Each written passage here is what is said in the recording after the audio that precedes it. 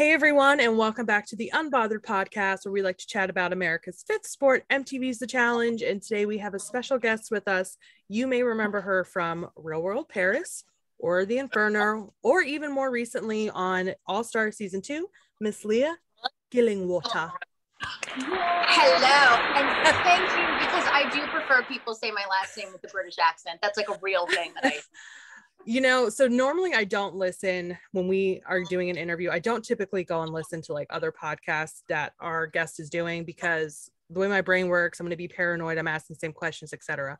But I did listen to the first few minutes of yours from Challenge Mania. And I heard when you were like, oh, I love when people say my name with the English accent, and how you were in London. So I was like, I'm going to go Gillingwater when we introduce her. I appreciate it. It's very funny, but it's like a thing that people know about me. Like when I'm on set, they're like, you know, they're going through the call sheet and they're like, is Leah Gillingwater present all the time. It's like a thing. That's amazing. That's fantastic. I want a last name where people will just be like, you know what, I have to say it with the English accent. Yeah, like what, you know, if I ever get famous, that'll be in my rider. Like I must be referred to in a British accent. Well, Nadine does accents all the time, so she was perfect to do that anyway. So yeah, well done. Well done. Thank you very much. Thank you. So thank you so much for joining us. For everybody watching, if you're not following us yet on YouTube, be sure to check us out and subscribe to the Unbothered podcast. We are on Facebook as well. The Challenge Unbothered is the fan group. We also have a second group called Entertainment Unbothered, where we talk about everything else related to Media Land. On Instagram, we're the Challenge Unbothered, and on Twitter, UnbotheredPod1. So check us out, follow us, whatever. We'll send out all the links. We have a good time. So again, thank you so much, Leah. As I said, if anybody doesn't remember, your original season that we recognize you from was Real World Paris, which was also the first Real World season I watched from beginning to end as it aired, because I was like a junior in high school. And I just want to comment that I think it's very cool that you went to college at the University of Maryland, because I actually live in Maryland. Yeah, I'm a Terp. It's like an hour for me. That's amazing. Yeah. What made you want to go to the University of Maryland?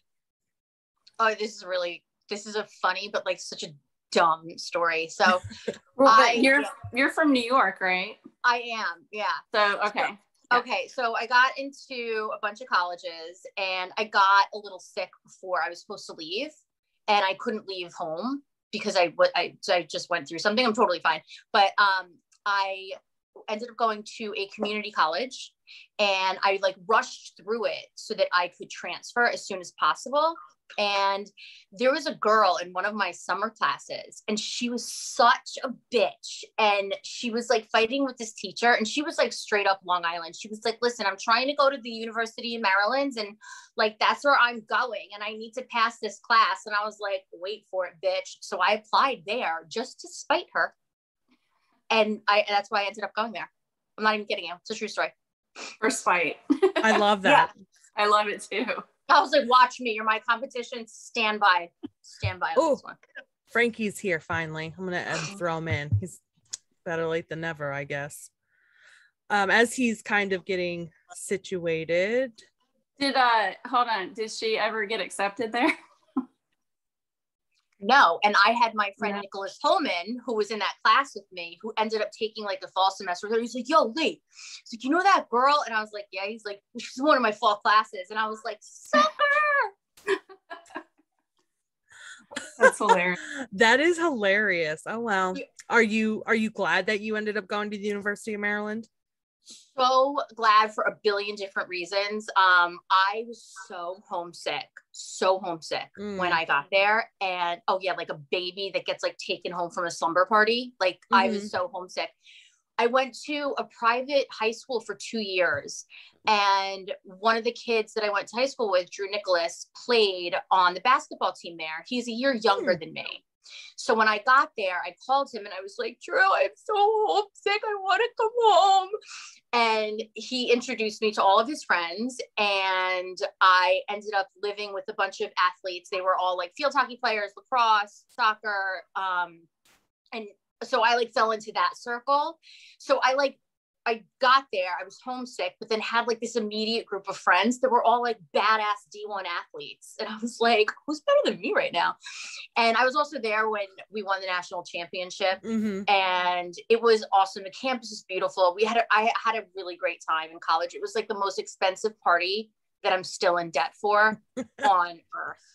Yeah, definitely glad I went there. And not only that, but my roommate is who actually the reason that I ended up being on The Real World. Oh, really? Go into that story. So my best friend in college, she played field hockey. Her name's Dawn. And she was like, I want to try out for road rules. And I was like, well, I don't know what that is. I had no clue what it was. And she's like, well, it's a physical competition. And mind you, I'm in a house with D1 athletes that are like so badass. And I'm like, you could totally do whatever this thing is. Like, absolutely. So we were getting ready to make a tape, and we were like, we're going to do it in the morning. Like, we had a camcorder and like a VHS tape, like, as I just dated myself, but that's okay. And we went out the night before, and I got a little too tipsy, and I tipped off a curb and I broke my wrist. And the next morning we were making her video, and I'm laying in bed with like a cast on, and I'm like high on pain meds. And I'm just like, what's going on? And she's like, make a tape. And I was like, I am never going to do this road rule situation. This is ridiculous. So I made a tape just like to test it out, because we were testing the quality of a VHS. And she sent the tape in. And then I got a call and started doing the interview process. And then I graduated in Maryland, December 23rd, 2002. And I left for Paris, January 12th of 2003. So I was like prepping for graduation. And the executive producer called me and was like, do you want to go to Paris? And I was like, for what? And like, some time had passed since my last interview with them. So I was kind of just like, what are you talking about? And I was probably in the middle of like beer pong or some ridiculous situation in college that we all do. And he's like, for The Real World. And I was like, I don't have any plans. Sure. And I just left, and that was that. Did you know what The Real World was though? Like, had you watched it or no? I had no idea. I had seen a few episodes of Chicago. Okay. But that was really kind of just like in passing. Like, I never committed to a season, and I don't even know. I feel like Chicago was early on, but I wasn't too far after them, I don't think, because it was airing when I was in college. But I'd seen a couple episodes, but I didn't know the show. So I didn't realize that they were so typecasted. Like, there's always someone of color. There's always someone gay. There's always someone with a boob job. There's always someone who eats granola. There's always someone controversial. And there's always like this stuck up bitch. So I started to get the hang of it after we wrapped, unfortunately. But yeah, so that's how I ended up getting on. So what do you think your typecast was for you then? Oh, a total bitch. A total stuck up, like, I deserve everything. I only date guys in BMWs. Like, that's definitely 1,000% sorry guys, it's 1,000% what I was cast for. There's like no question in my mind.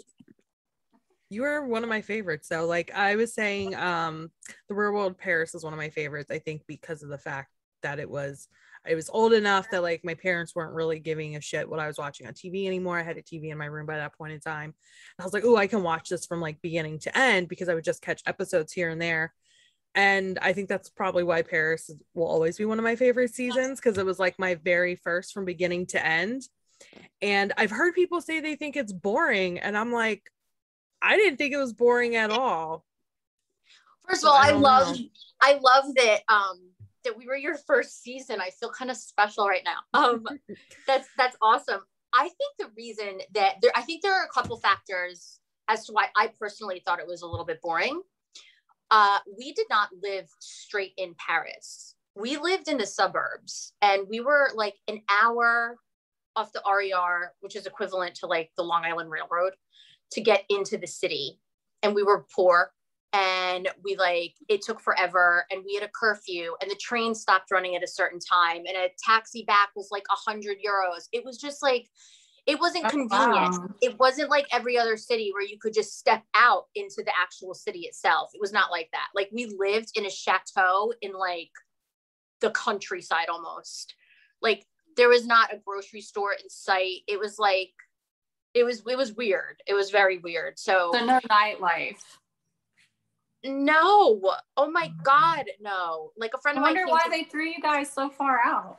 I believe I know why. And I think I'm 100% right. So what I believe happened was Mary Ellis, her dream was to have a real world Paris. And unfortunately she got sick and passed away. But we were supposed to be real world San Diego. But she got sick and that was her dream. So they moved us to Paris. And someone in production knew the owner of that home, who actually is from New York. So I think that the pieces just fell into place. And that's how we ended up in that specific house in Paris. I could be wrong, but I'm almost 100% positive that's the story that I heard from production. Okay. Yeah. That makes sense. I also think that it was kind of boring because Mallory, Christina, and I were the only girls in the house, and we got we loved each other. We did not I think Mallory and I got into like one argument for like 5 seconds, and I'll never forget it. And that was it. Like we made up. Like we didn't there wasn't a lot of. I mean, CT was really the only kind of conflict. I mean, volatile. Ace is just like this laid back, darling guy. Simon, it was like just a gem. Mallory and Christina were the best. Adam was just like fun and funny. And then there was CT, who was just a bit different. He was really the only one that kind of stirred the pot. But other than that, I don't really remember like a ton of conflict on our show. Do you still talk to any of them? Oh yeah, I text with Ace. And I make fun of him. He's like the worst texter ever. And we text all the time. I have so much love for that cast. Like if it's something, and I'm sure that whoever you interview, from whether it's Road Rules or Real Worlds, or I have a small little family from All Stars too, that like, it's like the best thing. Like there's just this bond that y'all have that like will never be broken. It doesn't go away. It doesn't fade. It doesn't, I talk to Mallory all the time. I talk to Christina. We're all moms. I do text with Ace. I was texting with Adam recently. Okay. I have not spoken to CT since the Inferno. I've tried to reach out to him. Like you could totally laugh at me. I even like slid into his DMs and I was like, yo, bro, what's up? Like, I heard you're a dad. I want to send you a gift, and never heard from him. So I don't know. I mean, I wish him the best, but we just never stayed in touch. Yeah. No, that makes complete sense. And honestly, I think that's another reason, like you and Mallory and Christina getting along so well was another reason why I like that season, because I'm a girl's girl. Like I'm all about like, girl power, let's stick together. And the fact that you guys got along when most other seasons, at least one of them's going at each other's throats, I loved it. So anybody who says it's boring can suck it, for all I care. Good, thank you. Because I watched every single season after that, and trust me, they're way worse, especially when you get a little further along. So obviously we saw that you did the Inferno, and that was the only challenge we saw you on until this most recent All-Star season. What was it like being on that season? I mean, I know obviously your elimination against Kendall and CT was being very verbally unkind. Yes. Putting it nicely. Put it fucking mildly. Put it mildly. Am I allowed to fuss on this? Yeah, please go ahead. Okay. Oh yeah, for sure. So being on the Inferno, what was like, I guess when you went into it in the beginning, what was your mindset like? Were you thinking, okay, this is how it's going to be, and it was totally different? Was it like going into the real world where you were like, I have no idea what this is, so let's see what happens? Yes, it was the same. I have no idea what this is, let's see what happens. But you're not just kicking it in a chateau stomping grapes and shit. Like, no. I was like Mallory and I both got the call to do it, and it was like, are you going to do it? Wait, are you going to do it? If you do it, I'll do it. Like, I'd never seen, I didn't even know what a challenge was. I had no idea. Like, I didn't have a clue what I was getting into. And I was not like physically or mentally prepared to be in that environment. Cause you go from, and we filmed Inferno really quite quickly after we wrapped Paris. Cause to me, it felt like that. So, we get there and there's, you know, instead of sharing a room with 2 or 3 people, you're in with like 12. And then it's just like all of these different people, all of these different personalities. The thing with my personality, I do not seek out conflict. I do not. But if you bring it, I will fuck you up. Like, don't go there with me, because I will not look for it, but don't bring it to me. Like, that's not the person that I am. And there was a lot of conflict in the house. And I was kind of just like, uh-oh, like I didn't know like what to do or how to react. I had no idea about like strategies and alliances and gameplay and all the shit talking and backstabbing. And Mallory and I were like, oh, let's just go in and play a game. No, it's like not like that. And like I don't know if you've kept up with all of the challenges. I have not, but I binge watched All Stars 1 before doing 2.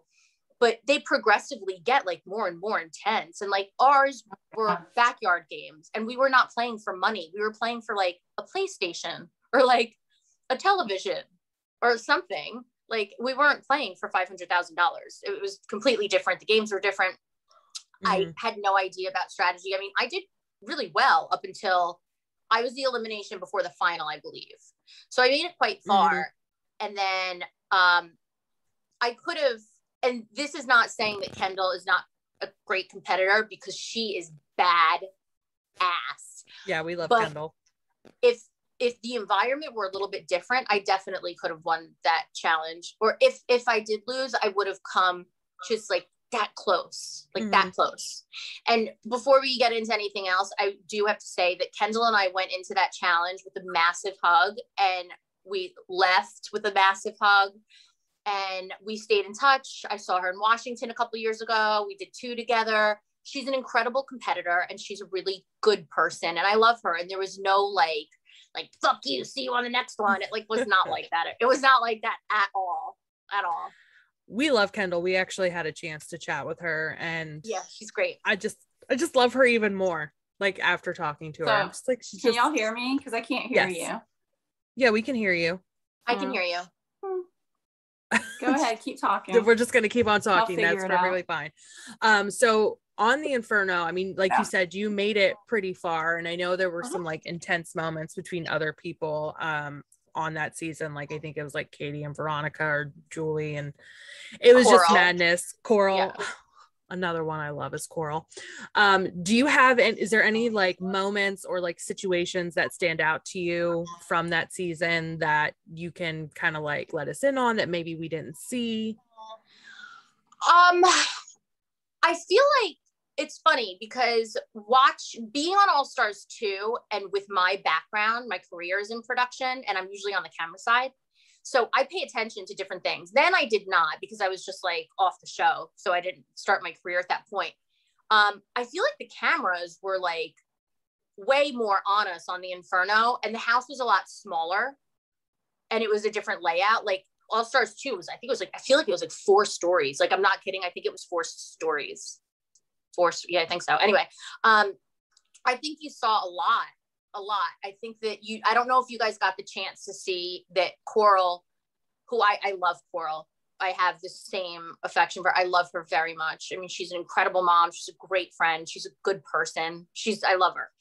And she defended me on that show to like the death. Like she would call CT out all the time and be like, yo, like, I get it, play the game, but you don't have to like break people down. Like you got to stop bullying Leah, like enough. Like he would talk shit about me in front of me as if I never like existed. And Coral would stand up and be like, listen, motherfucker, like enough. I don't know if you guys got to see all of that on the show, but she was definitely rooting for me, and you can see it during the elimination with Kendall.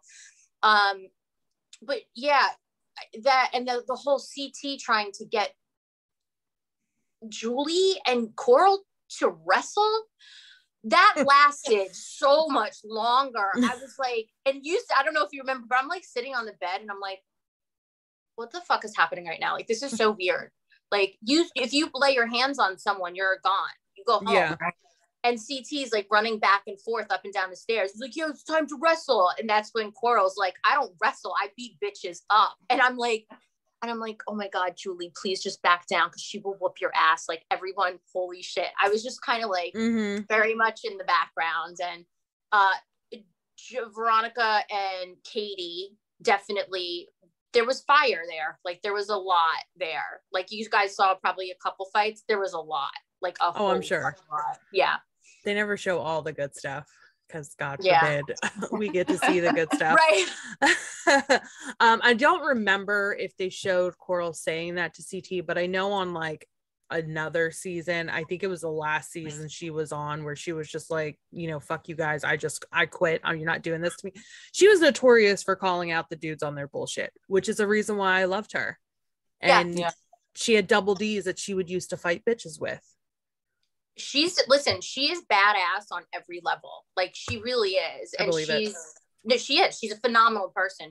I cannot, like, if anybody said anything negative about her, I would definitely beat a bitch up, and I'm scared to hit people, but I will do that for her. I will run you over with my car if I must. I absolutely will. We all love her, so you're good here.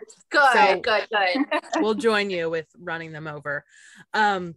So like you said, you got to almost to the final on that season. Were you surprised to get as far as you did? Or were you like, I'm not surprised at all, I expected to get this far? I didn't have many expectations going into it because I didn't know what the hell I was going into. Like I was just kind of like, I just kind of like skipped in, and, you know, and then once I saw like what it was like, I was like, oh, you know, I can do this. And Darrell was very much in my corner also. That whole time he was like like he would give me pep talks. He's like, it's mind over matter, you can do it. And for some reason there was something inside of me. I was petrified of running long distance because I played softball and I cheered growing up my whole life. That's what I did. So I'm athletic. I mean, I'm not Anissa. I don't know her personally, but I would like bow down if I had to go in the competition with her. I'd be like, shit. But like, I mean, I'm athletic, and I mean, I'm far more fit now than I was then, but I really didn't set any expectations because I didn't know what I was doing. I really didn't. But when I did get eliminated, I will say that during that elimination, I was crushed. I was crushed. I mean, I've watched challenges, and I've watched other shows off of MTV or Paramount Plus. I've watched other competition shows, and very rarely do you see someone for 3 solid hours booing you, cussing you out, shaming you. It was just too much. And I hate to say this because, you know, I go through life and I'm raising as a single mom, 11-year-old little boy or young man-ish. And you know, I teach him to be kind, to be respectful, to lead his life with love in some sense, and to, you know, never disrespect anyone. And I also teach him, you know, to rise above things and don't let people break you because you're stronger than that. And I did. I let CT break me that day. And it was just, it was too much for me. I couldn't handle someone that close in my face. Just, it was relentless. I don't even know how somebody could talk for that long. Like, I agree. And I mean, do you know why he was kind of being a negative Nancy, again, to put it incredibly mildly, towards you for that season? I think he thought that, I believe, and this is just me, because I don't know, maybe if you ever do speak to him, perhaps you should ask him, but I think we'd have the same answer. I think that he was in the belief that I was not good enough, and that I was skating by kind of, and that I didn't deserve to be there. And I didn't deserve, I don't even remember what the prize was at the end. It was probably like $10,000 or something, but he didn't think I deserved to be there. And he didn't think that, and I can quote him, that I was pulling my weight. So it's just, we were on the same team. And I understand that I understand people go into elimination. People have to leave. People get cut. I get it. I've seen the show, you know, I mean, I've been on too. I know how it works, but to berate someone like that, I think to me is just cruel. I don't think that that's I don't know, man. That was honestly, in my opinion, that was just some really fucked up shit. And I never did anything to him. Never. I never did anything to, I don't think anybody deserves that, but I didn't do anything to warrant such, that felt like hate to me. That wasn't even like, yeah, you suck and like walk away. That was like, it was just nasty. I mean, I don't know. I would have thrown one of the bricks at his head, honestly, by that point. Girl, if you don't think I thought about it, I was like, I'm sure you did. I'd be like, I'm going out anyway. I'm going to go out big. Yeah, throughout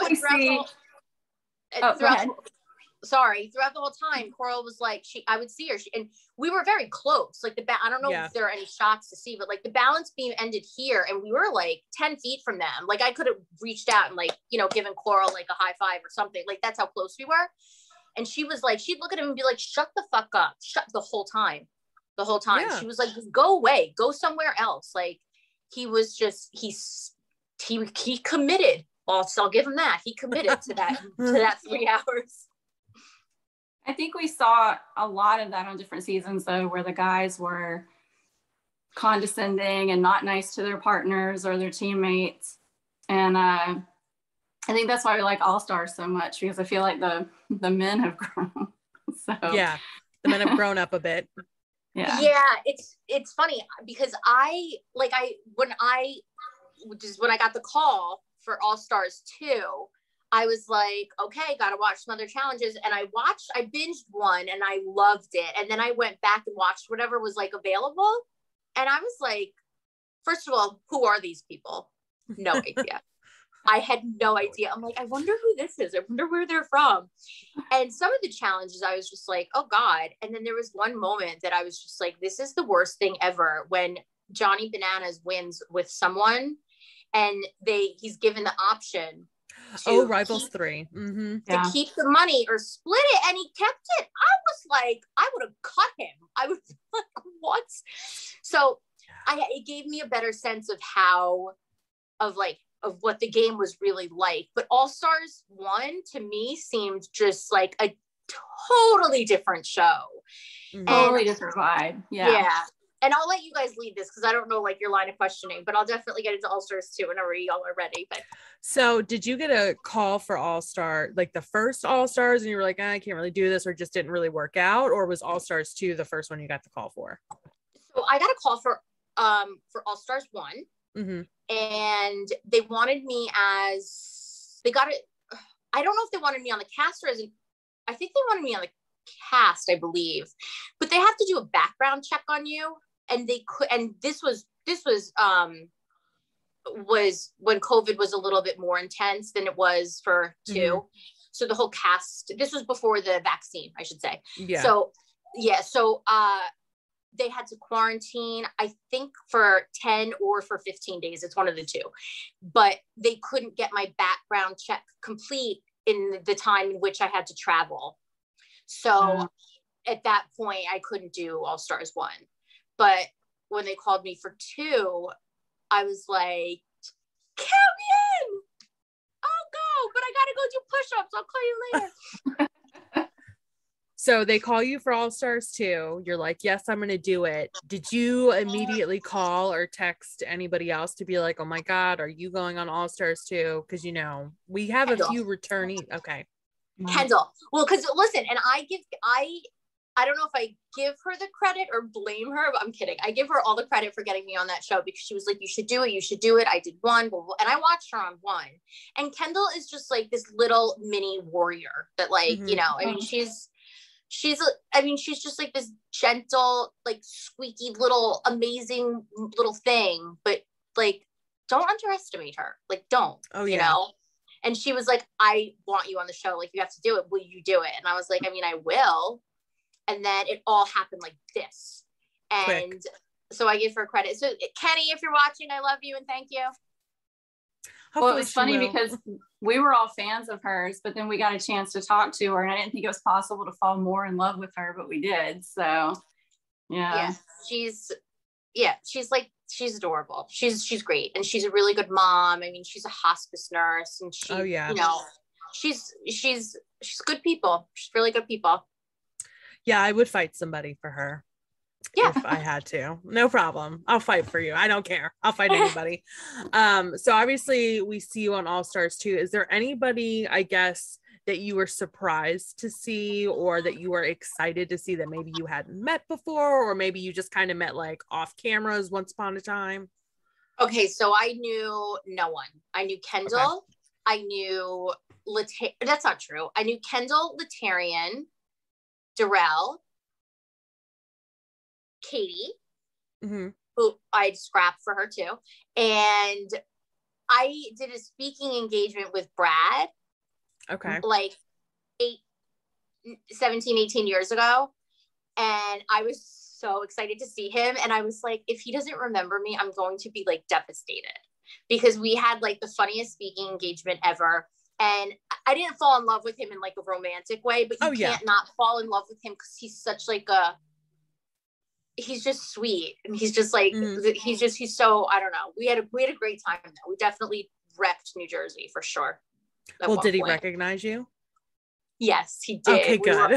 We were on the beach, because when we shot, we were in 2 separate yachts when you watch the show open. And I was like, oh my God, Brad's here. And when we were on the beach before we walk and do our entrances, he was talking, and like an hour had gone by, and I was just like, oh my God. And like, I'm being attacked by like sand fleas. Everyone's soaking wet. My hat is fly. It was like a wreck. And Brad goes, and I kind of like, and I'm so timid and I'm so nervous. And I'm like, if he doesn't remember me, I swear I'm going to drown myself in this ocean right now. This is what's going to happen. And he was like, Leah, oh my God. And I was like, yes. And he gave me a big hug, and he's like, I just did not recognize you without blonde hair. It's very weird. Yeah. So I'm not going to lie. When they first released the cast photos, and I was like, Leah, I don't remember Leah looking like that, because I remember you with your blonde hair, similar to mine, which you are rocking now. But I mean, you still look freaking fantastic. Oh, thank obviously. You. And this time when we see you, you have tattoos on both arms. And I kind of just wanted to ask, because it's a big contrast from one arm to the other. Yes. What's the story behind your tattoos? So since I was probably like, one of my first roommate, when I moved to Brooklyn, her girlfriend had like a little patch of flowers right here. And it was like one of the most beautiful tattoos I'd ever seen. I was like, I totally want that, but I want like a whole sleeve. And I just never really committed to it. And mine, I don't know if you can tell unless you're up close, they're all flowers. And my right arm is all hearts. And when Griffin's 11 now, but when, we were learning how to write the alphabet and stuff, I was teaching him how to draw hearts. So there are clusters of Griffin's hearts that are all imperfect and messy, that look like the inside of a flower all throughout this arm. So they're just really my favorite flowers. There's peonies, there's a rose, there's a lily. So that's just what they are. But like Griffin has, like, I don't know if you can see, but like in here, there are hearts in here that like, that he was learning, like, and see that one right there? Yes. Yeah, like he was learning how to draw those. So that's what the sleeve is. And then this arm, all of the hearts, except for 3 of them, I have 3 right up here, and it's for me, my brother and sister, and those I drew. But the rest of the hearts on this arm are all drawn by people I love. So I love that. Yeah. So like this one, when I was getting my sleeve done, Griffin's nanny brought him to the tattoo shop to visit me, because I was there for like 4 hours. I don't know if you have a tattoo or not, but they take like that red pen and they, you know what I mean? So, and Griffin, how old was Griffin? I think he was 6. Whoa, he was little. So he came in and he picked up the red pen and he drew this one on my arm with the red pen. And then when Robert was done tattooing me, he colored it in. And one of my best friends, who I dated for a while, great guy, we were at work and he drew a bunch of hearts on a Post-it note for me, and I took them and got them. So it's just like this nice reminder of people that I love and people that love me back. So amazing. That is amazing. I've been getting them done since I was 22. So I've been getting them done for almost 20 years now. I just love that. Say it again. Are you adding more? Yes, I am. I don't know. I am adding one, and I'm going to do it actually sometime between December 11th and December 15th with someone from All Stars 2. Oh. Yeah. I can't wait to see that. You don't have to tell us. Is it a female or a male? It's a male. Okay. And I'm going to draw his heart and he's going to draw mine because that's how it works. And we're going to get them together. I can't wait to see when that comes out. But yeah, I don't want to spoil it for anybody. We'll Instagram it, don't worry. Oh, it's okay. We'll share it on our IG page. Don't worry.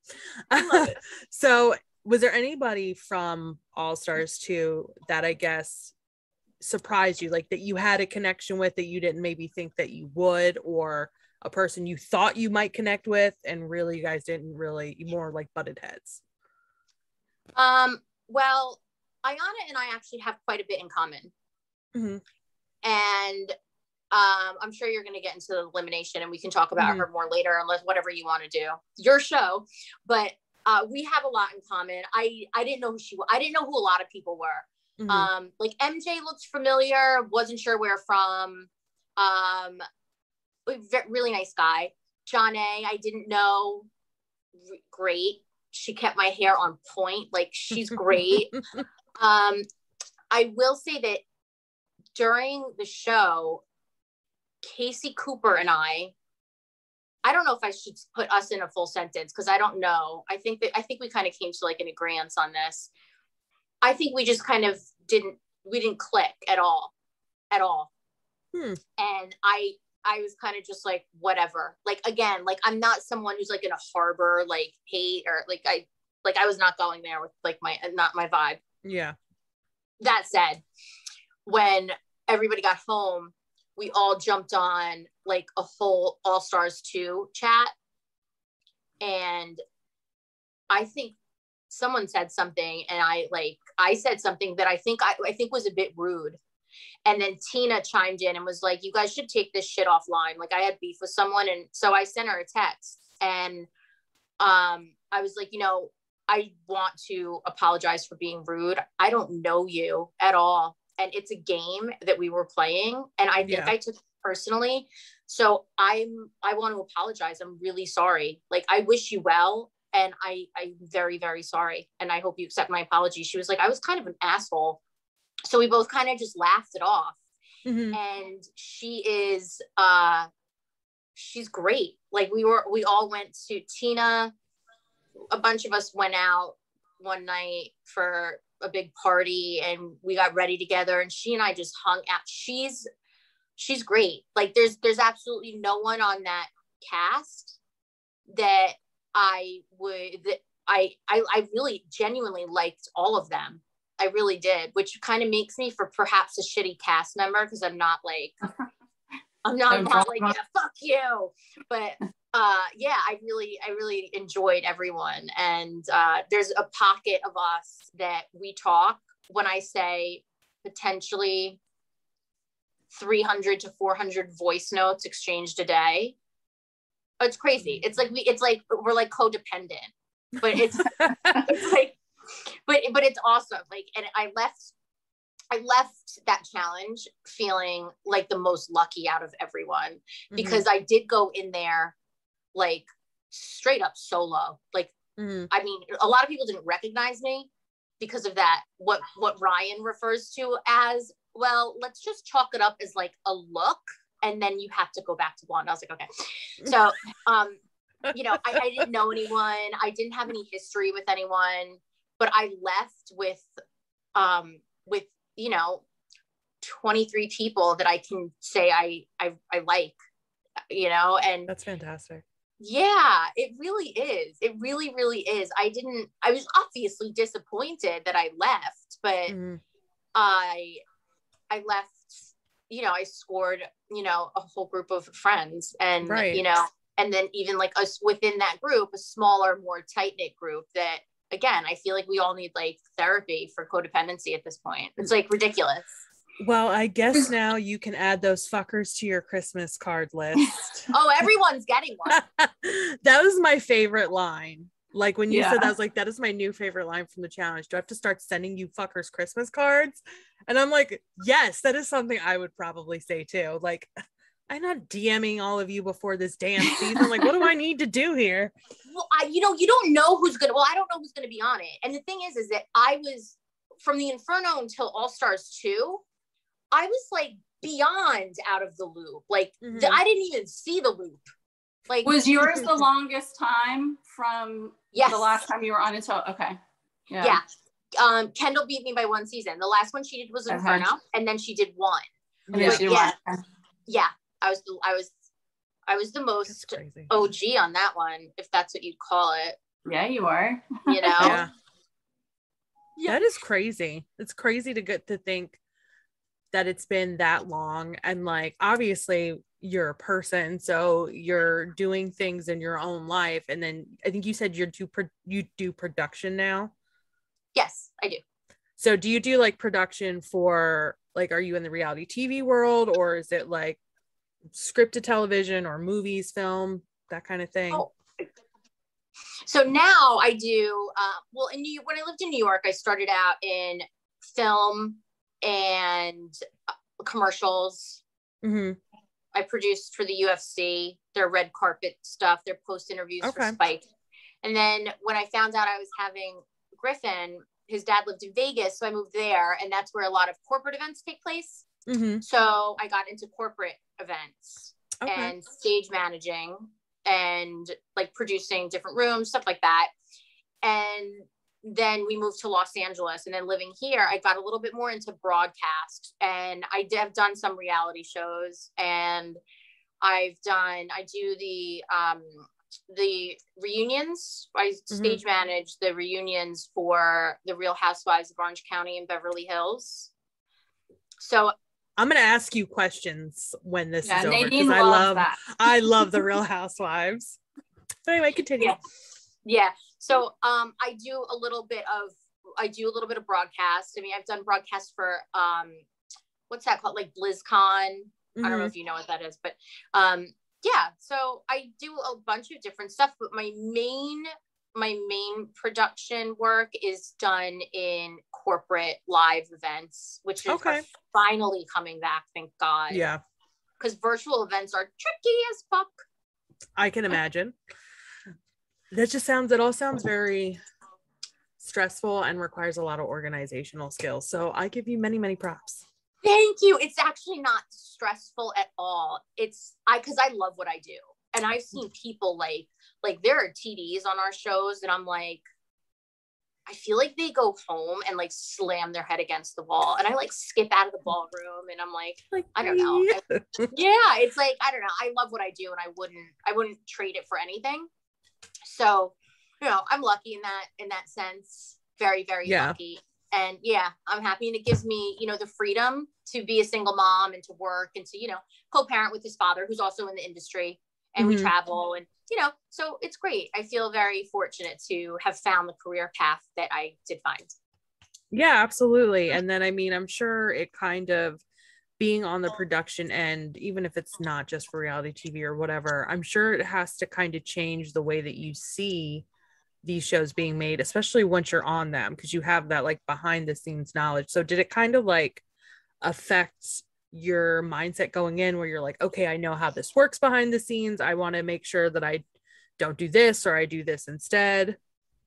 No, the one thing, not even close. I will say, I'll tell you what it did affect, but me personally, the thing with me that I realized when I watched Paris, and when I watched the Inferno, and when I watched my interviews on All Stars 2, and I watch myself, like the small bits that I'm in the house, I can confidently say, and the people that know me well, like if you ask Tina or Katie or Kendall or Ryan or Derek C, if you ask any of them, like, what is Leah like? They'd probably be like the same fucking person. Like, I don't censor myself. I do not have an agenda. There are people that go on with like a certain level of showmanship, and they do put on a show, and like, that's their thing. I don't. I'm just there, like, living. Like, that's it. Like, there's nothing behind it.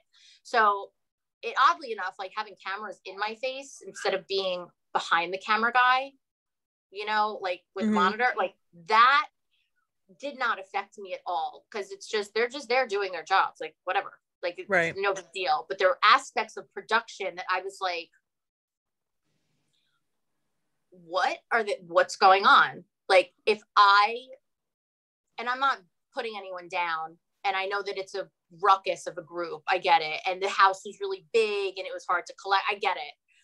But there were elements on the production side that if I ever were to have had a few of certain moments occur on my set, I would have been fired so motherfucking fast. You have no idea. Like I was just blown away. And I will say this though, when I do the Housewives, I don't work for them. I work for the broadcast. So they're like the ENG crew that follows them throughout the season. They're there shooting behind the scenes shit that you see them cut to instead of them on the stage with Andy Cohen. When they're in their dressing rooms or they're walking to set or whatever it is, that's their camera crew. I don't work for them. I work on the broadcast side. So I manage them and I prep them and I place them and I do everything with them and I work hand on hand with them. But I'm in their BTS. Like when I'm counting Andy out, like I'm in their footage that cuts to like that. So I don't work for them, but watching them and how they run things. Yeah. Reality shows are very different than like being a stage manager on a set of like, let's say Kelly Clarkson.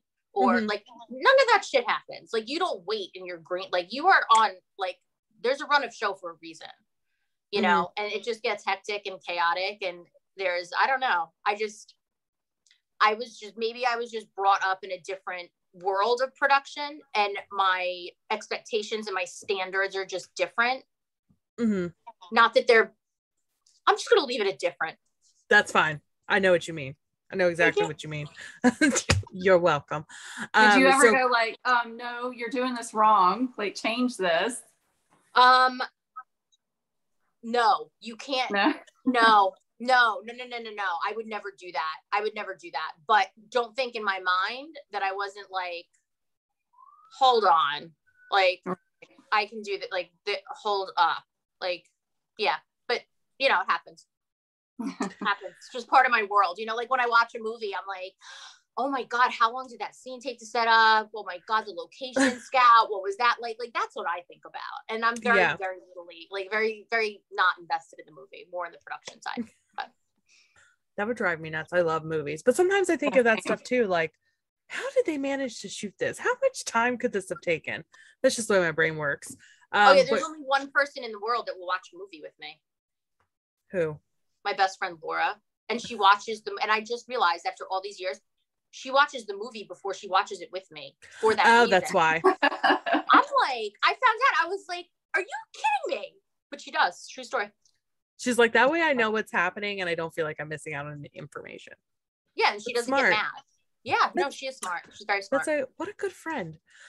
So jumping back into All Stars 2, I do have a question. Did you ever take off your silk dress and jump in the pool? Absolutely not. I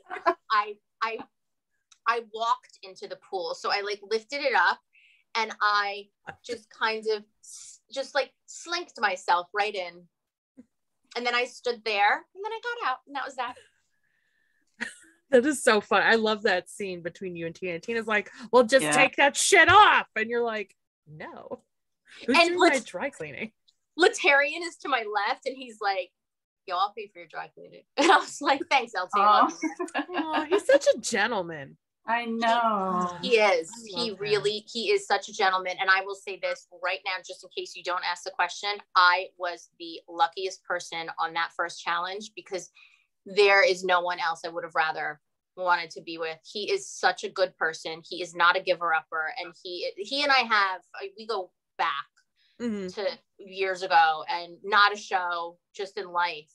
And he's I believe he's from North Carolina and he's very proper and he is a gentleman and he's got a good heart and he's smart and he's kind and he's he's great. Like he's the best. Like if I had to choose a male partner to go into anything with, I'd choose him, because he would never, I know for a fact he would never give up. He would never give up on me. He would never let me give up on myself.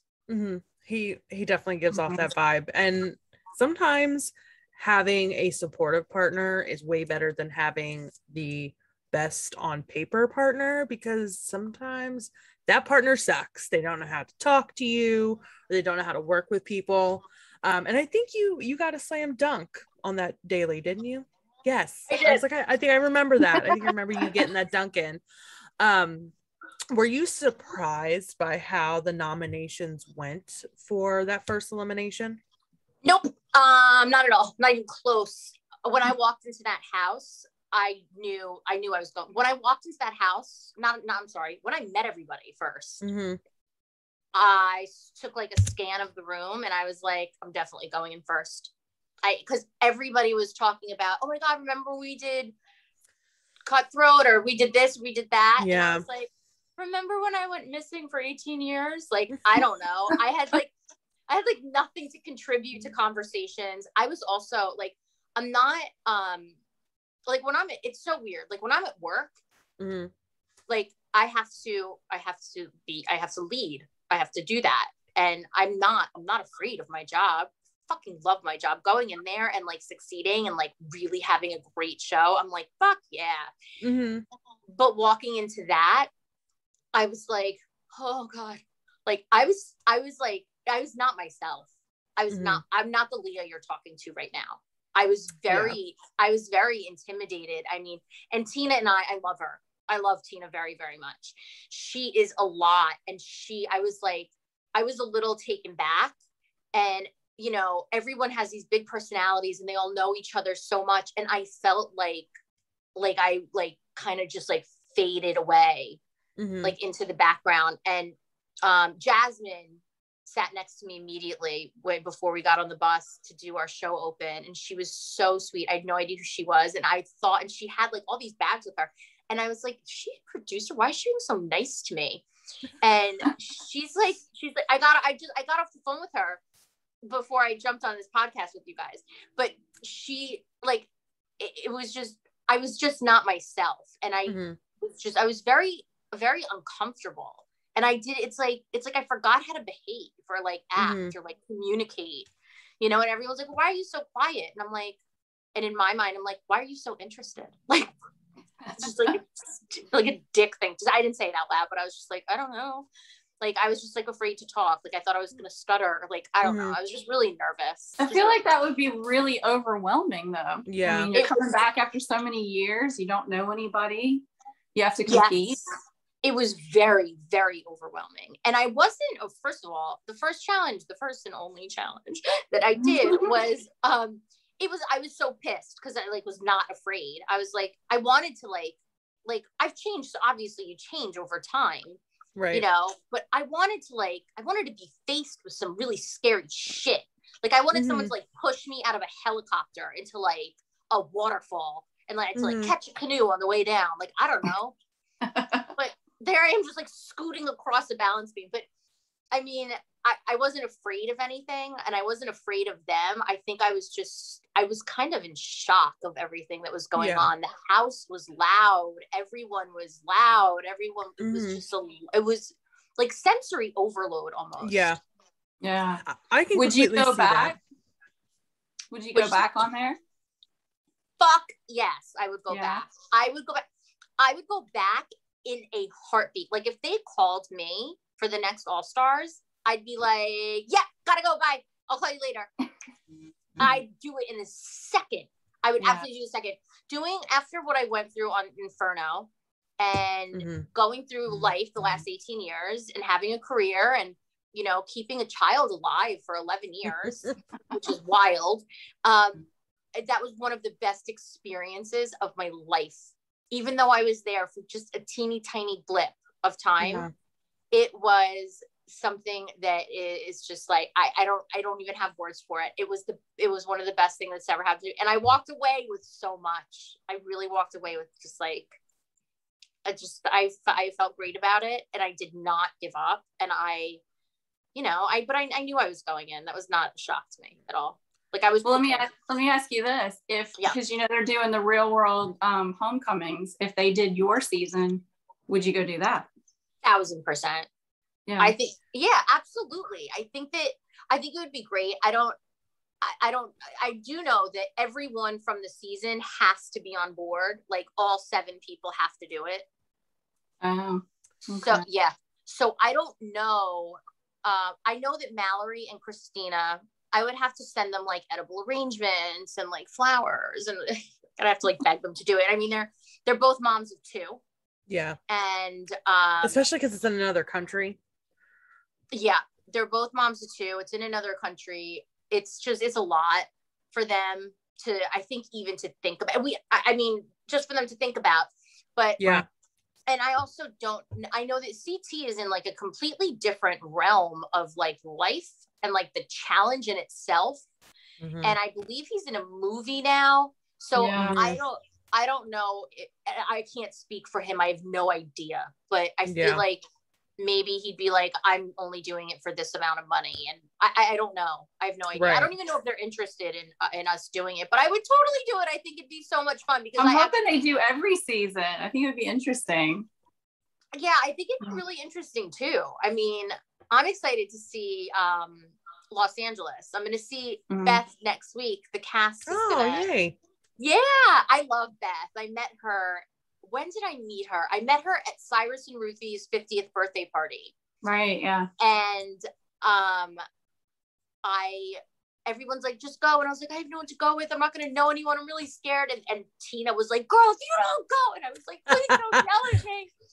So Katie called Beth and was like, can you please find Leah? So I met Beth there. And she, first of all, is so small and so pretty. And I was like, girl, you have to show me this fountain of youth. She's gorgeous. She is. And she is so incredibly sweet. And I got to know her there. So I'm going to see her next week, which I'm really excited about because I like her very much. And our boys are the same age. Oh, so, that's amazing. Yeah, she's great. So I mean, I feel like I just keep scoring great people left and right. So I don't have anything. I bet that party was insane. Oh, I bet, yeah. The Cyrus and Ruthie's. Yeah, it was a lot. It was a lot of fun. There were a lot of. I thought it was just going to be cast people, but it was like friends of friends of friends of friends of friends, and I ended up hanging out with like a whole bunch of group of strangers that I didn't even know. And it was fun. Yeah, it was a really good I think we actually got invited to go because we've interviewed Cyrus before and like we support him and everything, but most of us live on the East Coast, first of all, and we ended up going to a Challenge Mania event anyway. So, but I mean, it looked like a ton of fun. I would probably have just been starstruck the entire time and walked around unable to speak. Really, with us, that is so funny. I would have gotten drunk and fallen in that pool. Yeah. You know what? We would have just gotten drunk and fallen in the pool. Yeah. Oh, that was the pool was at the All Star 2. Oh yeah, that's right. Yeah. Oh, okay. I was barefoot the whole time because I can't walk in heels, and I was like, I'm definitely. First of all, I looked like a gazelle, and I was next to like everyone that was like 5'2", and I'm 5'7" to begin with. So everyone's like this, and like I'm like up here. It was really funny, but we had a really good time there. Tyler's outfit was obviously of epic proportions. It was great. It's really just like did he have feathers? Was that yes, he did, and they were everything. They were so good. Yeah, everybody looked great. We all had a lot of fun. I got to meet more people. It was cool. It's a great little. It's a nice little like different like franchise kind of love. Yeah, you know? Cool. Well, it's you guys so crazy are all, that there's like, also the family having done something that nobody else has done. So yeah, and what's crazy, and it's so funny because my son Griffin, he has his friend Charlie over, and I took him to play basketball earlier, and they're on the court and they were taking like a water break, and Griffin's like, do you know that my mom was on the first reality show ever? And I thought about it and I was like, holy shit, Real World was the first reality show. Yeah, it did. It set the precedent for everything else for sure. Yeah, so now Griffin keeps telling his friends that I'm a legend, and I'm like, stop saying that. Oh, that's so amazing. It's like my mom's a freaking legend, guys. Yeah, so I mean, and it's so funny because all of the moms in Griffin's class, they're like, because we all follow each other on Instagram and stuff. Mm-hmm. It's like, you know, so I was getting all of these texts and they're like, oh my God, I can't believe this. And one of my girlfriends works for Entertainment Tonight. Mm-hmm. And she's like, check out the story that I did this week. And it's all on Los Angeles homecoming. And she's like, I can't believe that, like, we didn't know this about you. And I was like, yeah, well, like, no one knows that I was on Real World Paris. And now they do.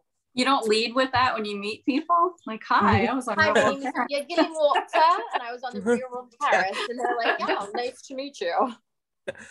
Cheerio. Yeah, peace out. Going back to Paris. That I would look, if I was in that mom group, I would be like your best friend, and everybody'd be like, why? And I'd be like, she's on fucking Real World in the challenge. She's amazing. And they would all be like, I don't know what you're talking about. And other things, of course, because you seem like just a fantastic type of person and somebody that's just easy to get along with. I mean, you probably cuss as much as I do. Probably more. Listen, you put Katie and I in a oh room my together. God, that would be amazing. It's like unreal. It's one of the most ridiculous things you've ever heard. And I did a fashion show award ceremony in LA a couple years ago. And Samuel L. Jackson was presenting there. And I was out before I walked into his room.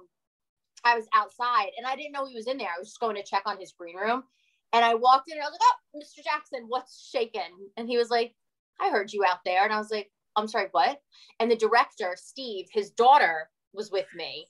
And he was like, you say fuck a lot. And I was like, I do. And I'm sorry. And he was like, you want to have a fuck you contest? And I was like, fuck yeah. And it was like, who could say fuck the most in 60 seconds? And we had my director's daughter tally it up. I won. Yes. Oh my God. That's a great it's that New York. It's that New York. Totally thing. is.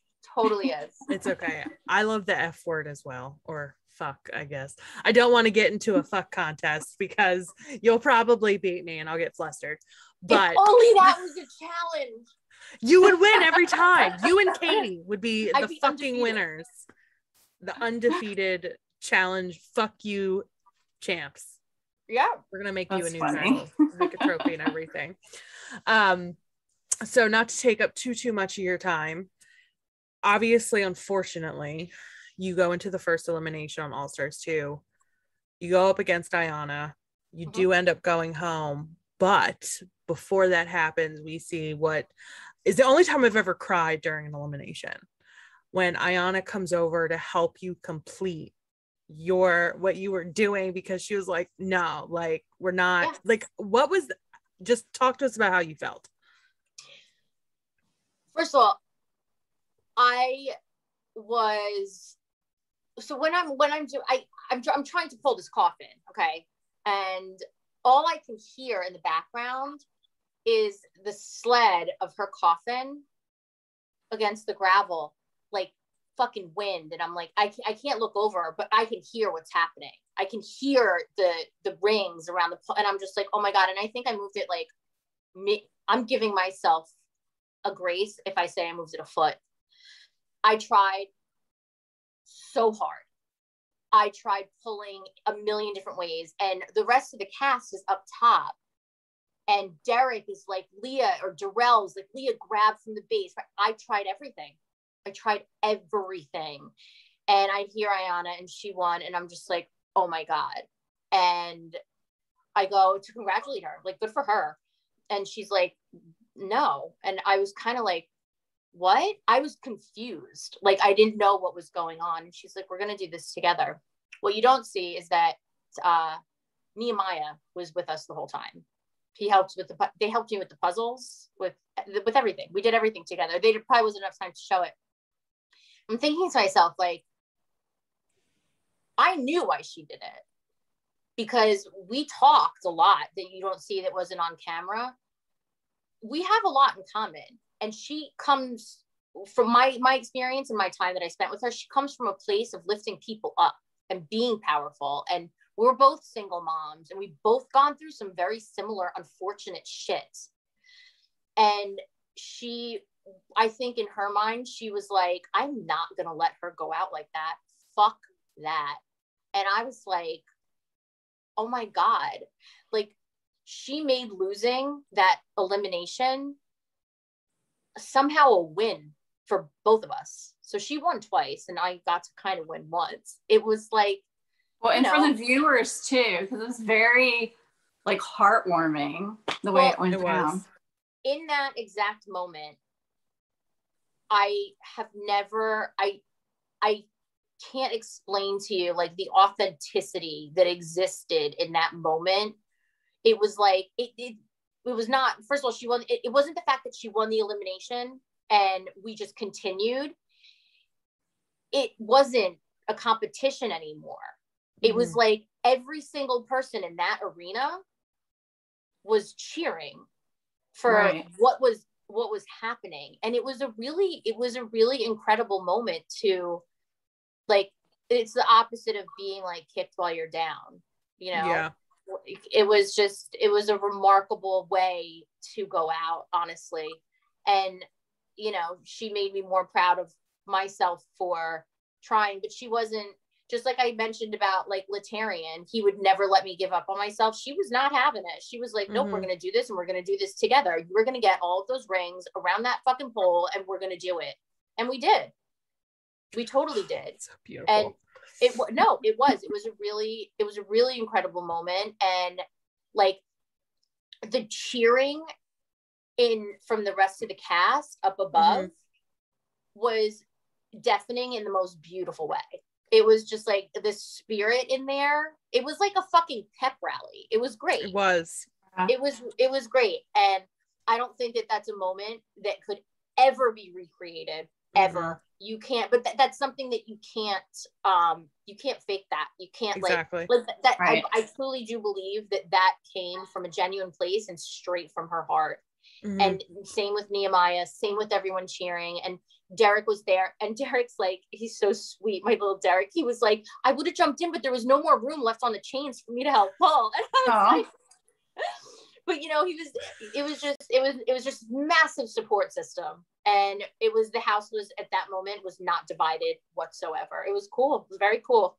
Yeah. And it was like Tia said, I mean, for the viewers, you know, your other castmates are crying, we're crying with them. I mean, it was a very emotional episode regardless. Yes. But I think that's also what we as fans so enjoy about getting these all-stars is you all have an authenticity about you that unfortunately is lacking from a lot of people on the regular show now.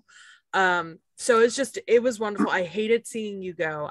I wish almost that with All Stars that they would like let a couple episodes go by before they do an elimination, just to give us time to reconnect with you guys all again instead of just like 1.5 episodes. That's just a personal gripe. So obviously it was sad to see you go, but the way, like you said, that you went out, it wasn't like a total loss. No, it was not a total loss at all. I don't consider it even like a fraction of a loss. It's like whatsoever. I gained so much from that, not just from you know, being in the house and like almost reacclimating myself to that environment, because I really want to do another challenge. I really do. I think that I like Jody so much. I love her. I think she's great. But when I watched her interview and she was like, I don't see Leah as a physical threat to anyone, I was like, what? No, I was just like, hey, like I can hold a plank for a really long time. But like, I mean, I feel that as a competitor, I don't think that people see me as one. And I think that they're wrong. And I have a better understanding of like the whole strategic elements. And, you know, it's different. Yeah. So for me, that was kind of, that was like a warm up. So I really hope that I'm invited back, because I'd really love to do it. And the vibe in that house was, well, when I was obviously there for, 20 minutes, but the vibe in that house was great. I mean, there were moments where, Ayana and I got up because I couldn't sleep. My room was like 5,000 degrees. And, we were doing dishes and just hanging out at like 4 a.m.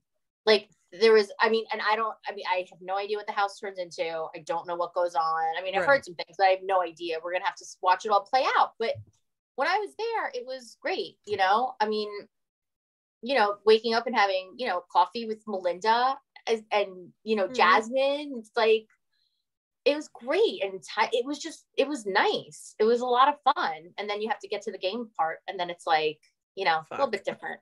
But my elimination was, I hate to say it, but like best elimination ever that I'll ever be in. I mean, it's definitely going to probably go down in like challenge moment history for sure. Yeah. Tia, do you have any other challenge related questions? Just real quick with All Stars, like who was the messiest person there? Who was the loudest? Like anything like that? Tina was the loudest. Obviously. I can see that. And I say that with love. Sure. Oh yeah, of course. That's why we love her. DJ called her out. I've adapted to the volume in which she speaks, so I love it, and I can talk to her all day long. The messiest, well, definitely not Derek K, because he was so funny. We had like really shitty water pressure in our kitchen. Mm-hmm. So he would like wash his dish all the time, and then he would take his dish back to his room. So it was like sanitized. It was very funny. A lot of people didn't do their own dishes. I think that they were maybe misunderstood that we had housekeeping, which we did not. But in our room we had 3 bunk beds, so six women, and it was the mom room. The only mom that wasn't in there was Melinda, I think, and Ayana. But our room was crowded, and our room looked like an episode of Cops. It was like for real. Like it was something special. And like we didn't have a lot of storage. And typically on these shows, they don't want suitcases and shit all over the place. First of all, they don't want cameramen, audio, anyone tripping over stuff. Mm-hmm. But they don't want, they need a certain look. You could not walk through our room. Like you could not. So I think our room was the messiest. We tried to keep it contained.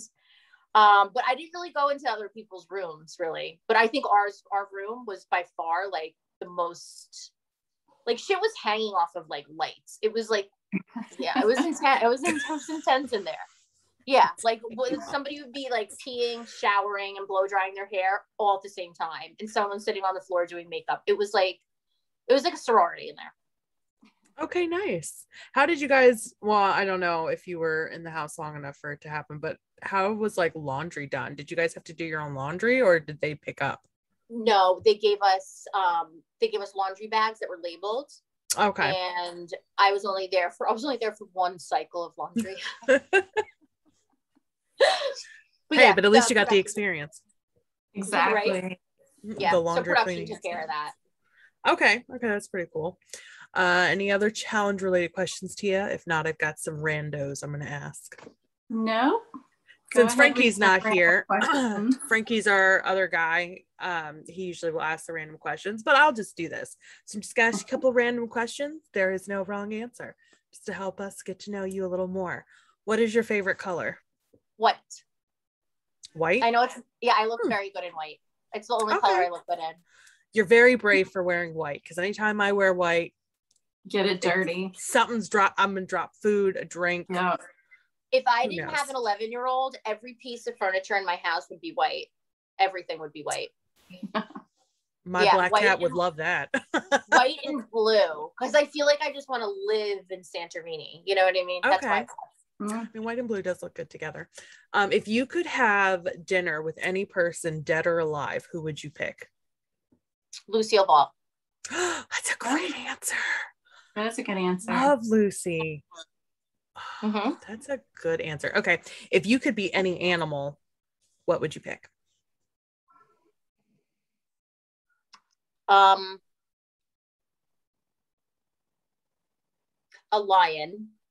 Okay. Any reason why?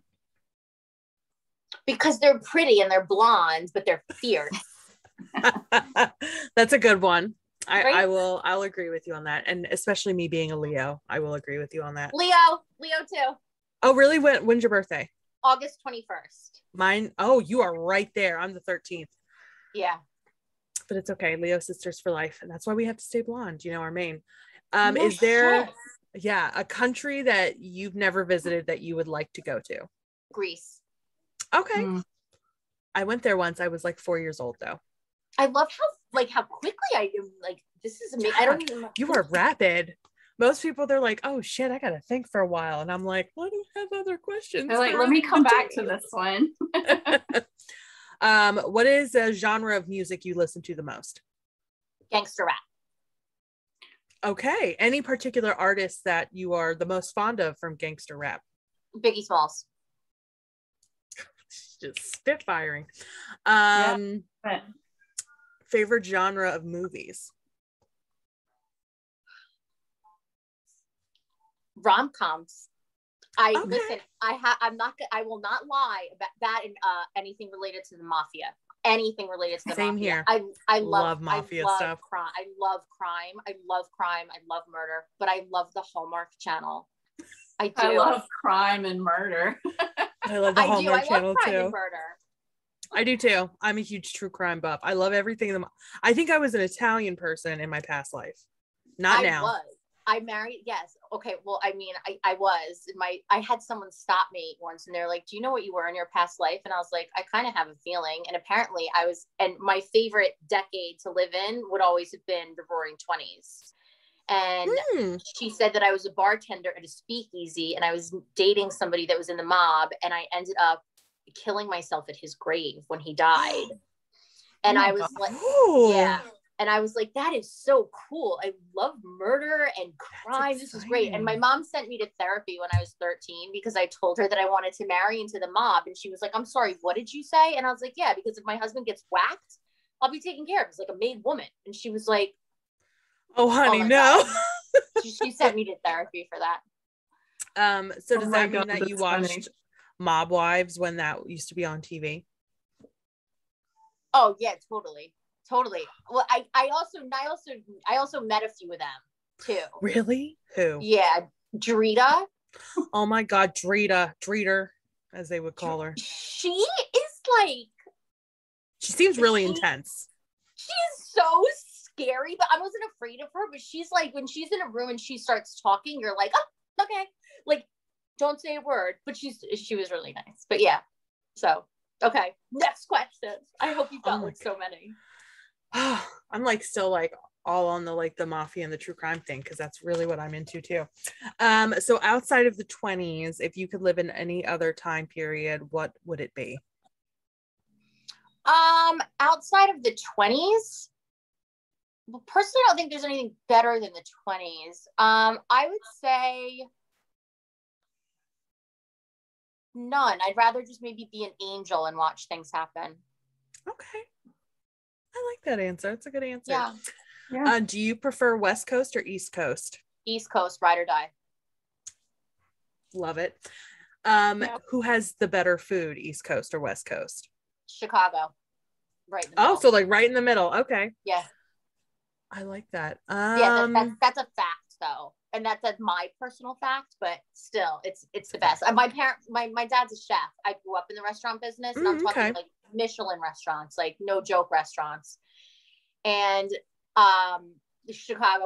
they've got nothing on Chicago. Chicago to me has like the best, and I'm talking from like, I've been to like India and, England all over and Paris, obviously.